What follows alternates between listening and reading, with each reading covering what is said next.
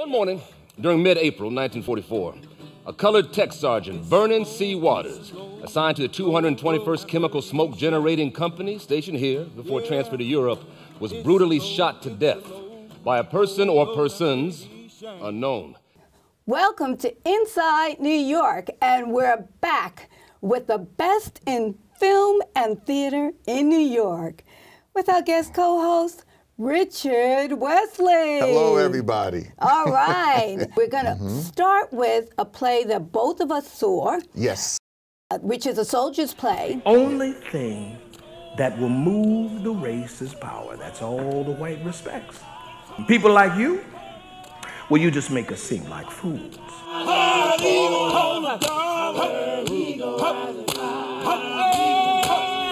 Yes. And the reason why we wanted to make sure that this was at the top of the show is because we saw both the original in 1981 Yes. as well as this current production on Broadway. On Broadway. Right. Which Charles Fuller said he didn't ever think his play would go to Broadway. Well, yeah, I mean, But- back in 1981, you know, there was a sense. In fact, Charles was told, as well as Doug and everyone else at the Negro Ensemble Company, that the subject matter was perhaps a little too radical for Broadway audiences, contemporary Broadway audiences of that era. And that was 1981, and you know that was 10 years after Melvin Van Peebles had put "Ain't Supposed to Die a Natural Death" on stage on Broadway, and it was in spite of the fact that Soldier's Play had already won the Pulitzer Prize. You know, and, I mean that is a recognition that Soldier's Play not only will go into the American canon of plays, but also it was the best play on stage in America that year. That's what the Pulitzer Prize represents on so many levels. And so the idea that it was not, you know, that it was considered too radical in terms of its subject matter for Broadway audiences, even in 1981 was a bit much to swallow. But, surprising. Yeah, I thought it was surprising, and it wasn't clear to me when it was mentioned in the symposium with Kenny Leon and David Allen Greer and also Blair Underwood. Yes, right. yes. It was mentioned then that Charles did not ever think it would go to Broadway. Well, yeah, you know, here we are. This is 2020. And so we're a good 31 years after he first wrote the play, you know, or nearly 40 years, actually, I'm sorry, 40 years after he first wrote the play. And so by this time, I'm sure, yes, Charles probably thought, well, if it isn't on Broadway by now, it never will be. And then suddenly, as he mentioned, he gets a phone call. He got a phone call while he was in Toronto. From the producers saying we want to produce the play in New York. Yeah, that's cool. You know, but we want to put it on Broadway. Yes. so he was very shocked. Yeah, he was surprised. You know, this is just a year after. You know, the NEC. Well, I mean, less than a year. I'm sorry, I got that wrong. Less than a year, only within months, relatively speaking, of when the NEC did a revival, yes. A revival production of it. Stellar. Yes, it was a wonderful production. Everyone was talking about it. Exactly. And here we are. And I must say, in Charles' absence, because you know he did pass on, that right after that show was You're talking about Charles Weldon. Charles Weldon, that's right. Because Charles we got Weldon, two yes. Charles here. Yes, Charles Weldon. Weldon, Yes. who was the artistic director who assumed that position from Douglas Turner Ward. Right. It was he that decided to put on the revival of A Soldier's Play in the theater. I believe it was the 80 St. Mark's Place. Yes, which is exactly where I think the NEC originally had located itself. That was the address of the NEC when it was originally opened back in wow, 1967, 1968, something like that. And that's where I first went to work for them. So it was really, a marvelous moment to behold, to be there, and to see this stellar presentation, bar none, of A Soldier's Play. It really brought tears to my eyes. And that night, Charles Weldon said that he wanted to take it to Broadway, and he had someone who had expressed interest. So I have the feeling, given that it got such critical acclaim, and they did bring it back because, they sold out and they couldn't continue the engagement, and so they brought it back again. I think with all those critical reviews, it might have shaken up some of the producers on Broadway to beat him to it. No problem at all thinking and imagining that Charles Weldon's production at 80 St. Mark's Place inspired whomever to get themselves together and bring that production to Broadway. Here's what's so great about 80 St. Mark's Place. The performance space is, I think, maybe 1/4 the size of the performance space that exists in the Broadway production. That's the first thing. It also is smaller than the performance space at the old West Side Playhouse, where Soldier's Play originally was performed by the NEC when they moved further uptown, up there to, what was that, 55th Street. Yes. And so also the size of the audience, it's something like 150 seats. So everyone is on top of the play. And the power of what Charles Fuller had written is palpable. There's no escape from it. Right. There's no way to be to objectify yourself or objectify the play because you're seated way, way, way back away from it. The furthest seat in 80 St. Mark's Place literally has you on top of the stage. Right, right. And I did not get to see that production. I know. I tried to tell everybody, all of my Facebook, believe me, I heard Twitter followers. I heard from everyone because about I went opening night and I said, you gotta run and see this I cannot tell you how many fingers got wagged at me for missing that production. But and Gil, just everyone in that cast was, particularly he really channeled Adolph Caesar. Yeah, Gil. It was a major production, and it was a reminder once again of the significance of what Charles Fuller had done and the magnificence of what Charles Weldon had done, and just the wonderful nature of his vision to bring that particular play back at this point in history. And he mounted it, and well, here we are now. We're still talking about it. Yes.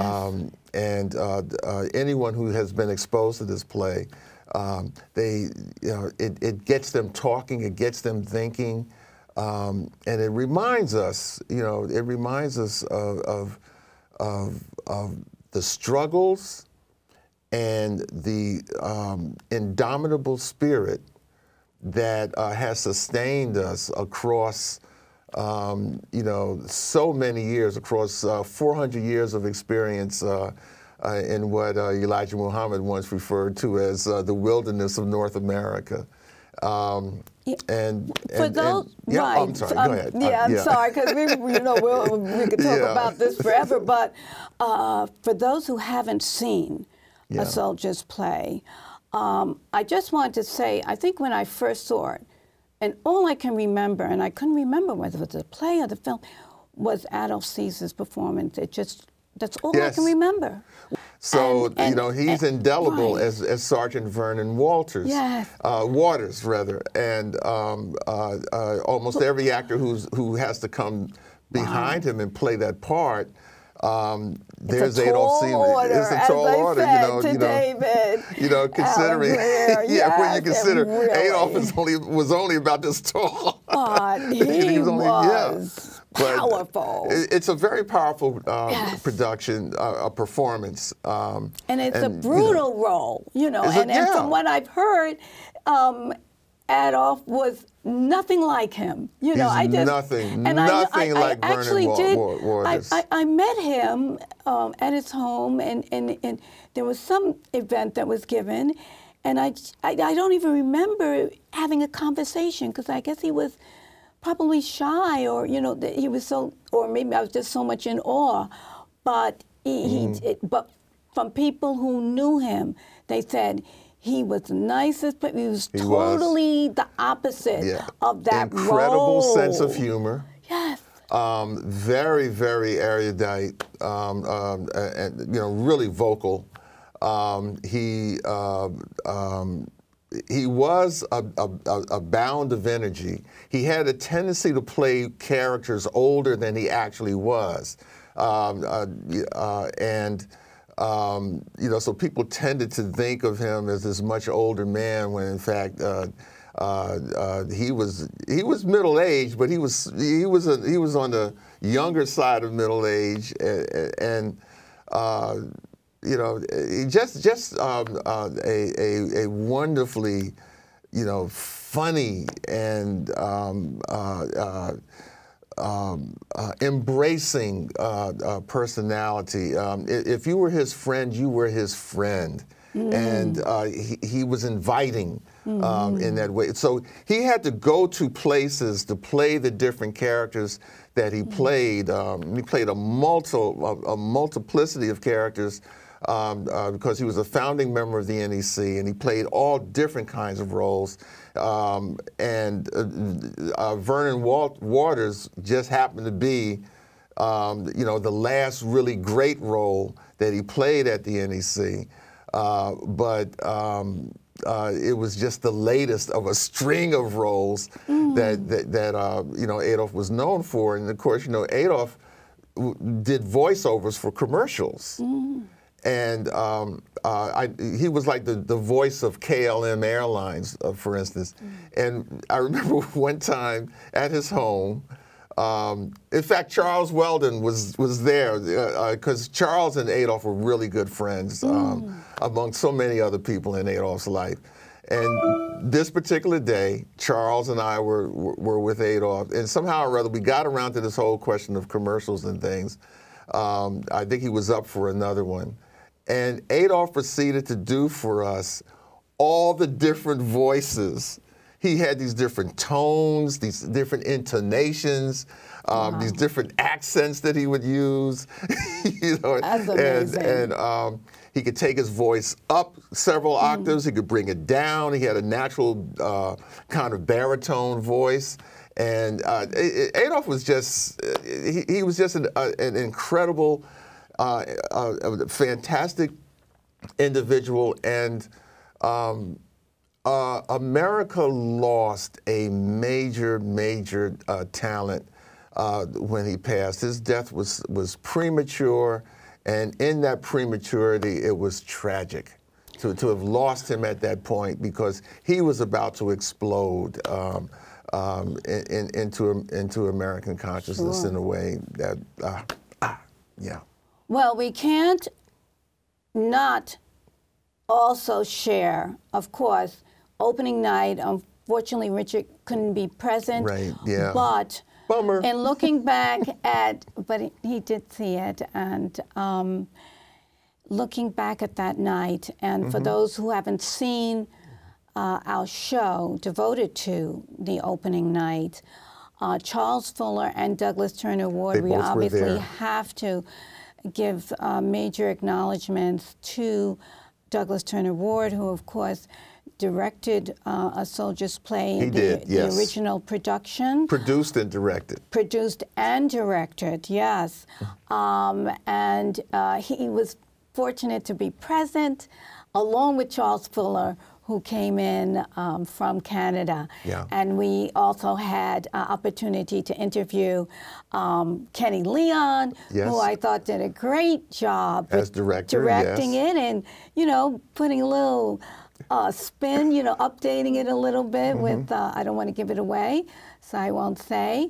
And Blair Underwood, I have to say, I don't remember that role so prominently. I just thought he did a great job, really fantastic job. And there's a point where he does something and I just wish we had a clip of it because it really, he reaches down, hello, reaches down in the deeps of his, I think, soul to bring that out. Well, I remember, you know, in watching Howard Rollins, I believe it was. Howard Rollins played the Right. role on film. That's what it was. And a wonderful, wonderful character actor named Charles Brown played the part. I know Charles. Played the part at the NEC off Broadway. Yes. And you know, sadly, we lost Charles as well. In the early 1980s, in fact. But yes, you know, but Charles played the role initially.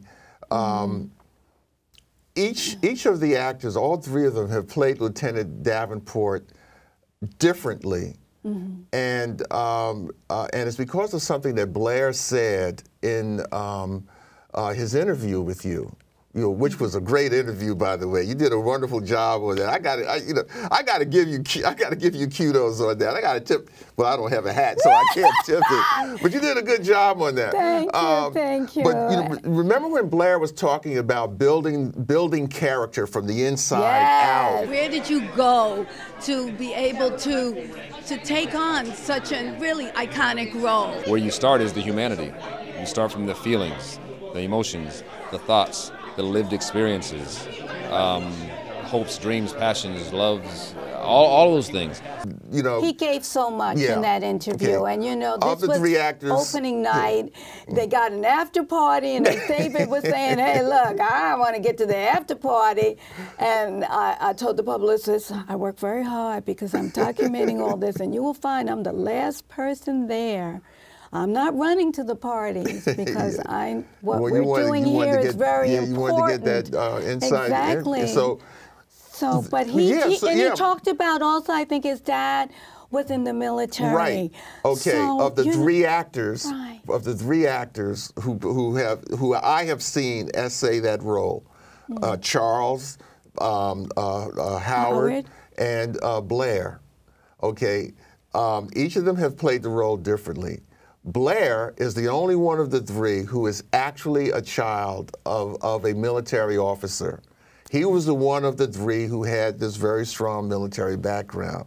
And he was talking about building the character from the inside out. That's what all three of them did, and that's why their performances are so different. You can't look at Blair and say, oh, he's channeling Howard Rollins from the movie, and you can't look at Howard Rollins in the movie and say, oh, he was doing the same kind of things that, that Charles was doing on stage in the original production, because each of them was concentrating first on finding out for themselves who Lieutenant Davenport was. Captain, like it or not, I'm all you've got. I've been ordered to look into Sergeant Waters' death, and I intend to do exactly that. The interesting thing is, it's a small world. Okay, there's a line of dialogue in the play where Lieutenant Davenport is identified as having graduated from Howard University's law school. Charles Brown, who played the role, graduated from Howard University. And at the time that he did the play, he was roughly the same age as Lieutenant Davenport is in the play. So Charles is using his experience as a Howard University student, his knowledge about what that meant and what it meant to be at the Howard University Law School, because all of us get inundated with that history once we arrive on campus and everything. And then he starts putting himself into Lieutenant Davenport's shoes. And as an actor, he begins creating the role as a combination of his own personal experiences and his own understanding of who the character is, and then layering over those other experiences, what it means to be a military officer, et cetera, et cetera, et cetera. I'm sure Howard Rollins did much of the same thing, because I worked with Howard, and I was fortunate to have him perform in a play of mine, and I saw his process as he was developing the character that he portrayed in my play. And Blair is there in the lobby of the theater talking to you about the same kind of thing, building the character from the inside out. And so that performance that Blair is doing, I mean, he's creating. And it was interesting. It was fascinating because also, you know, and I asked this question to all three of them, David Alan Grier, Blair and Nnamdi Nnamdi, and even Kenny Leon. You know, did you see the original production? I was surprised Kenny Leon had not. Well, he was in Atlanta then, I think. Right. He might not have seen it. Right. Because I don't think it toured. So he, you know, But similarly, you know, when you have somebody who's in a production that's been revived, and it's iconic, you have to assume that iconic role. You know, you always wonder, did you take a peek to see if they haven't seen it already? You know, and how do you confront that challenge of being able to put your own, you know, take on it, you know, so that people remember you maybe more prominently than the other individual, and a lot of people say that they don't want to see. Absolutely, because the smart ones absolutely refuse to see how the role was portrayed originally. Listen to what Blair says, and I won't give it away. You'll have to check it out. We do have it up for our lucky YouTube subscribers. They have probably seen it already, because if you don't catch the show, you can view it on YouTube. Subscribe. Yes, you know, and you get an alert as a subscriber. And all of the shows are not on public. So this one I did for a short period of time. So all of that is to say that you need to subscribe. Okay. There's a lot of material that Plus, we'll be announcing, because we still don't have the firm date, we'll be announcing Richard Wesley's book signing we're putting together. Anything with Richard is going to be, you know, special. We're going to try to make it special, that's for sure. It will be an enriching experience. That I can guarantee you, and a very special one. I do think we should close with the significance of the play, because, as I start to say, when I first saw it, and even coming back to see it, I was kind of on the fence. I really had mixed emotions about the subject matter. And speaking with someone else who saw it, you know, with me, they conveyed the same thing. I think there was a concern, in a nutshell, that A Soldier's Play kind of gave white people, let them off the hook, you know. And as you will hear, especially these days, when Black Lives Matter and, you know, or we're talking about getting, you know, police brutality, et cetera, that there's a lot of people that will push back and say, look, they're killing themselves, you know. That's not the problem. That's not the problem. Now, seeing it again, I kind of saw the subtleties of that, which I'm sure you're going to convey, that I think that what Charles Fuller was expressing was the amount of self-hate that is part of that process. Yes. It's deeper than what you might see and think on the surface.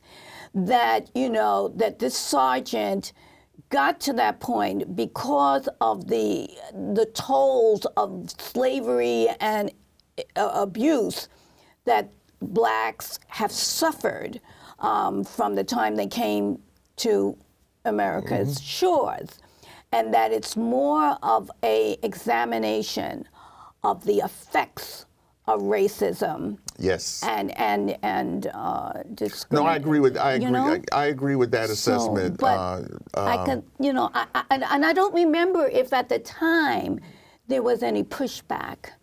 In 1981, in 1981, there was no pushback that I can recall against Soldier's Story, because Soldier's Play. Soldier's Play was at the NEC. It was playing before a predominantly black audience. Yes. Okay, it was a play written by a black playwright who was speaking to black people. You know, the black play for black people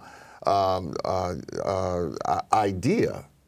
And so this was a conversation that was going on inside the family. And we were talking about things that, you know, were very close to us. And you said that this was based on Charles Fuller's experience. He had experience. He was in the Army. So he had some experiences, and he brought some of that military experience to bear. There was actually, however, a real-life story that this play is based on that occurred during the 1940s. Not while he was there. Not while he was in the Army. Okay, no, okay. not while Charles was in the Army. No, that clarify that, because I was like, oh my goodness. No, Charles wasn't involved in a, you know. Well, I mean, he could have been one of the, you know, the people that were just in the, you know, the group. He was in the military. He was in the military, but he wasn't a white eyewitness to a murder or anything like that. But something like that actually happened. Something like this actually happened.